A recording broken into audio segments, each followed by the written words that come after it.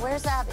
Who was in charge of Abby? I know. Okay, so Elle, you have to really prove that you have earned a spot not only on this team, but you're gonna be able to hold your own Dancing with Great Girls, and that you're not gonna bring them down because they really feel that having, like, the minis, they're going to lose. Yeah. Yolanda just told Ellie that we think that if the minis are in their group, it's gonna lose. She's just an instigator. She's constantly instigating.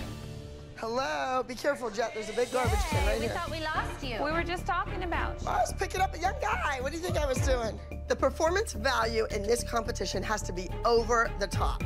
So I have an idea. I want these kids to breathe, and it looks like they're way up in the mountains and there's snow covering everything and it's freezing cold outside. I want to see that breath, that life escaping from them when they exhale. This is Jet. Everybody say hello. Jet. Hi, Jet. Hey, can I come watch you? Sure, please. Yeah, go up and see, guys. So liquid nitrogen's pretty cool because it looks like water, and nitrogen's 70% of the atmosphere. So as I'm freezing these, the cold gas is getting condensed and sticking inside of the Cheetos. So when you eat it, you'll have this really fun fogging effect when you eat them. So it's kind of fun.